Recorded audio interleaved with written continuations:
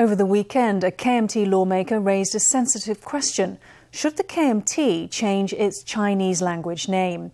KMT Legislator Lin Wei-chou said that the word zhongguo, which means China, should be removed from the name because they create confusion on what the party stands for. Reactions to his question are now coming in from across party ranks. Let's see what they're saying. KMT caucus whip and chief of its policy committee Lin put it out there on Facebook. What if the KMT changed its Chinese name by removing the words zhongguo, which mean China? The proposal is meeting stiff opposition from within. This is not an issue listed on the party reform agenda, so there's no need to discuss it. There's no way the committee can handle such a big issue tossed out like this with no prior notice. Would deleting those words convince young people to give you their vote? I'll be frank, I don't believe it would.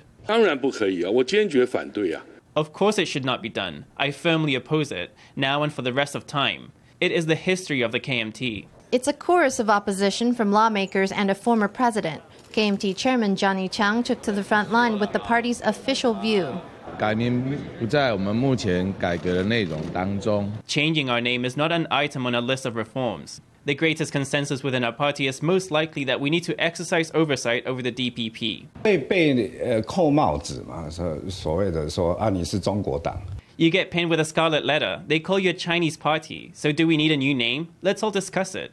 I raised the topic for discussion. We believe we should change China to Republic of China. Why not use Republic of China? It would eliminate misunderstandings. Lin moved to put out the fire on Monday as the issue threatened to widen party divisions. One KMT councillor in Tainan said he's in favor of a name change. We often draw too close to China, so how can we give people a good impression of the KMT? I agree with Lin Wei-chou's idea of removing the two words that mean China.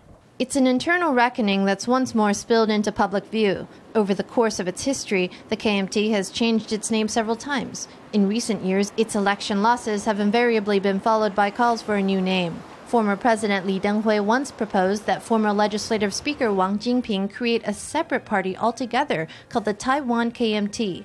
Now in 2020, Legislator Lin has brought back the question of a name change. But judging by the reactions within the party, the likelihood of progress on the issue seems slim.